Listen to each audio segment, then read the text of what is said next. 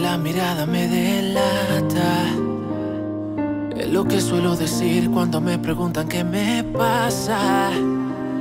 Lo último que alguien quiere es escuchar problemas de otra casa. ¿Y quién dará frente por mí cuando hasta yo me di la espalda? Encontré paz en la soledad al perder la esperanza.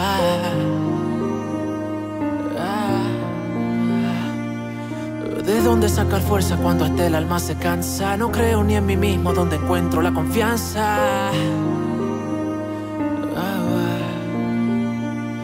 Me preguntan cómo estoy, al parecer no pueden verlo. Siendo sincero, no creo que quieran saberlo.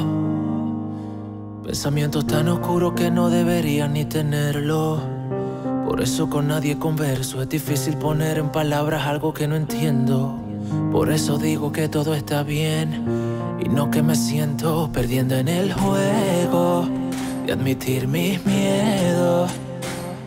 Hablar con la soledad se ha vuelto mi único y mayor consuelo. A veces me pregunto en esta vida qué hago. Hace tanto que dejé de sentir que de algo valgo. A nadie le haré falta si mañana me marcho. Estoy planeando cómo de esta pesadilla me escapo. Nada ha cambiado a pesar de los años. Mi duda y temor y aún siguen del mismo tamaño. En mi propia piel me siento como un extraño. Me hago el fuerte y callo, pero sé que me hago daño. Seré solo yo en esta situación. Con un dedo estoy tratando de tapar el sol y no cometer el error de perder la razón. Encontrar el valor no podrá más que yo. La depresión solo le pido a mi Dios comprensión. No todo está bien. A veces las cosas no son lo que aparentan ser. Hay heridas que no se ven, las que llevamos en el alma y no en la piel. Quien ha pasado por esto sabe a lo que me estoy refiriendo. A quien acudir y trata de explicarle lo que siento. No debo ser débil, por lo menos es lo que dice el resto. No hay ejercicio para endurecer los sentimientos. Oh, no, no. Estoy un momento triste y en el otro tan molesto conmigo mismo porque lo que pienso no es correcto. Sería egoísta suicidarme y acabar con todo esto.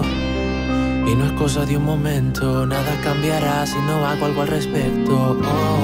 Hoy algo no anda bien, la verdad es que estoy perdiendo en el juego de admitir mis miedos. Hablar con la soledad se ha vuelto mi único y mayor consuelo.